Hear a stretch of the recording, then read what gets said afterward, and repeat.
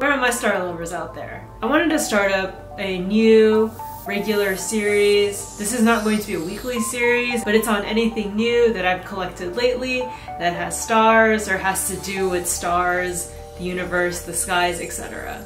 So if you've been watching this channel for a while, you know that I love anything that has to do with stars. I love the design, the shapes, the artwork. I love it in my clothes, I love it in my art supplies, I love it in animation, video games. I look out for anything stars wherever I go, and I want to share my collection of starry things with you guys. If you're a star lover like me, this will be awesome, but maybe if you're not, you have a star lover in your life, or if you just want to hear about cool things that you might want to grab yourself, keep on watching. This will be a good time. I do want to do specific themes for the star collection slash haul videos, but for now it's going to be a little bit random, so bear with me. These are things I've purchased for the last month or so. Time to go off on Starry Adventure 1. Are you a fan of fuzzy socks? Well, I have 2 pairs of Starry fuzzy socks. The background is in this cream color. I have a pair that have pale rose stars all over them with flecks of silver jutting out from the stars.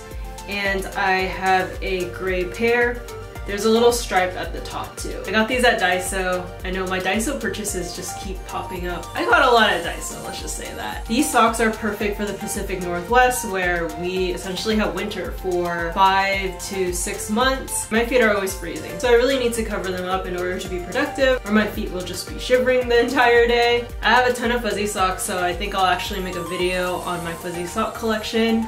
That will be out in the near future. When I saw these at Daiso, I thought I'd grab a pair. I think there was also a pair with blue stars, but I just wanted to start out with these 2. The extra little shine of the silver gives the socks a little bit more something than just color on a kind of plain background. I'm gonna have myself some warm, starry feet. I have another pair of socks. This is from Sock It To Me, and there are constellations all over this pair of knee socks. I recognize a few of the constellations. My line of thinking was that it could blend in well with skirts or shorts or dresses where I feel like flaunting a little bit of leg. Or where I don't feel like wearing leggings or tights. I recognize some of the constellations. I haven't looked at it too closely, so I don't know if there are any zodiac constellations, but comment below and let me know what your zodiac is. I was born at the end of July, so I'm a Leo. This is in a navy blue color, and the constellation dots, stars, and lines are in this kind of baby blue or light blue color. This color combination is good because it's not a sudden stark contrast with the blue and white. And what's really nice about the Sock It To Me socks is that they're blended with cotton, so they're not going to be scratchy on your leg, because while there is some synthetic material, at least it has a naturalness that will help your leg to breathe. At least in the winter time, I still get kind of sweaty, so it's nice when your socks also breathe when you walk around outside and you're wearing boots. I can't wait to wear this with an outfit where I kind of want this kind of starry constellation pop, more likely against a subdued top half of my body. I think constellations are so cool because there's just something kind of otherworldly about them. Maybe because all these stars are so far away from Earth, it just makes you kind of ponder how minuscule life is here on Earth and how many millions of stars there are and other objects in the universe. I know, I'm getting kind of deep about socks. I have an art supply for the 3rd item, and it's this washi tape. It's not really easy to see from this distance, so I'll give you a close-up. So there are planetary bodies just lined up on this washi tape. There's the moon, there's a comet, there's Saturn because I see little rings around this little planet. There's a rocket and the sun, and there are kind of stars dotted next to these objects. I thought this was the cutest thing ever. I feel like kids would really like this because the different shapes have faces. I feel like this would be really relatable and fun for children. The art kind of reminds me of Japanese anime because the objects have faces. The rocket doesn't have a face though, so I guess he's just a rocket.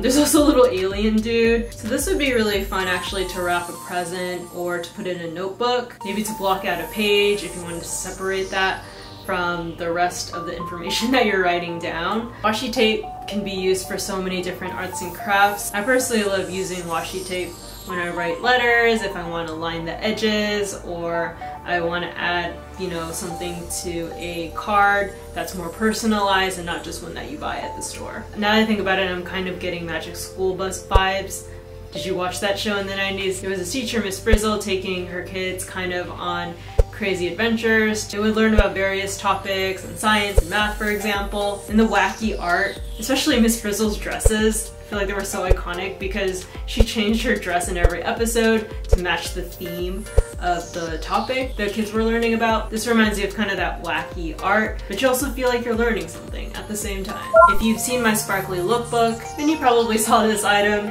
and it's this tinsel from Daiso. Yeah, I know.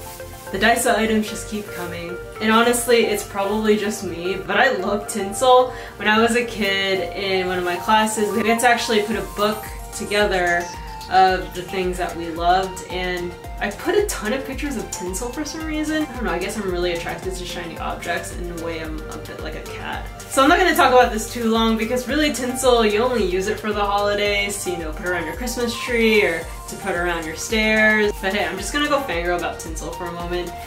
This is purple, my favorite color, and there are 6-point stars all over it. This is a double whammy for me, and it was super fun to use in a fashion lookbook. I think whenever you see tinsel, you just think of the holidays, you think of Christmas, and just enjoyable times that you're going to have with family and friends. So having tinsel around just makes your life a lot shinier and fun. I really need to figure out what to use this for as a holiday decoration. And the third thing that this has going for it is that it is holographic too. So purple, holographic, and stars. I'm gonna keep this tinsel forever. My last item isn't specifically star related, but it is something that you will find in the night sky, and it is a mouse pad in the shape of a moon. I actually got this mouse pad from Amazon and I'm very happy with it. So it is the moon, but if the moon had some rainbow colors, it just adds a little bit more to the moon, just because, you know, the moon could just be gray and white, and I love color, so it makes me happy to see a lot of different colors. The mouse pad is pretty well made. It's pretty thick, so it's not just a thin one that just slips off your desk if you accidentally push it with your mouse, for example. And while the surface isn't the normal rectangular square, I thought I would have trouble because the surface isn't in a rectangular square shape that I'm used to.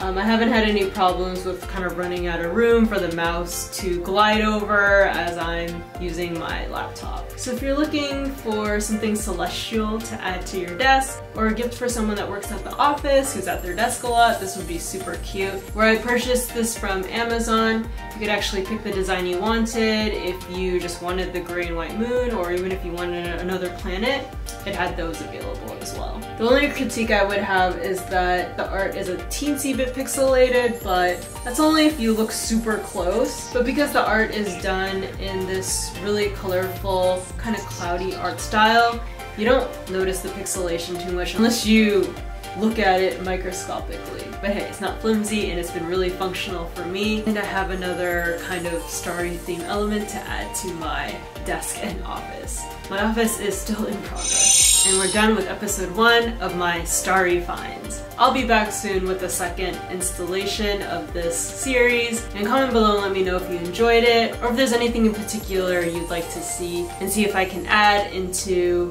future videos. I kind of want to do this in a show and tell, review, and maybe kind of rant, rave format.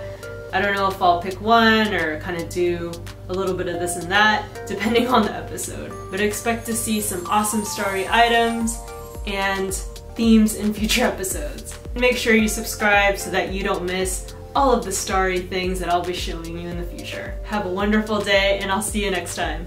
Bye!